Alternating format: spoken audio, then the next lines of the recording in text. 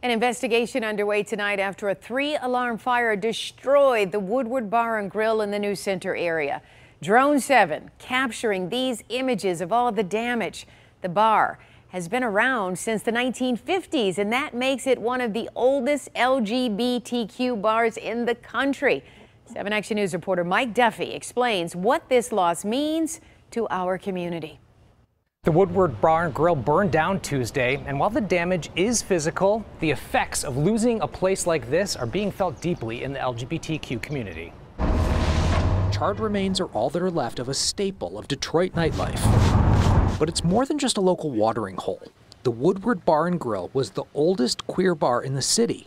Its loss is being felt deeply by people like Dominic Bluetick, who both worked and played at the Woodward. It's the last thing I ever expected to psychologically associate with this is the burnt down, memory. It's kind of painful. It does hurt. He says a lot of people are suddenly out of work. A lot of people that were still putting their heart, soul, money, time, patience, blood, sweat, and tears into the bar. So 100%, everybody's feeling a loss. Janice Poindexter works at the Ruth Ellis Center, another resource and safe haven for the LGBT community just down the street from the Woodward.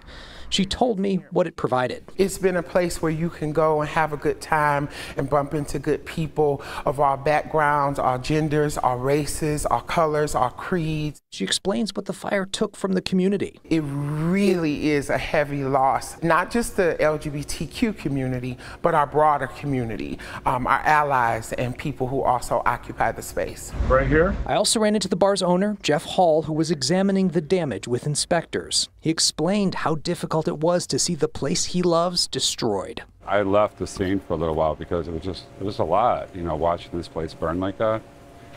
I came down hopeful that it was something much smaller than that, but obviously it just turned into a huge fire. He says he's received support from around the country. And that really helped me, like the heartfelt messages. I felt like I had a lot of community support. Many people have asked, what's next? Is there anything redeemable? I hope so. Right now I'm focused on rebuilding and just make a lot more memories here. In Detroit, Mike Duffy, 7 Action News. Wow, nice to hear him say they're going to rebuild, right?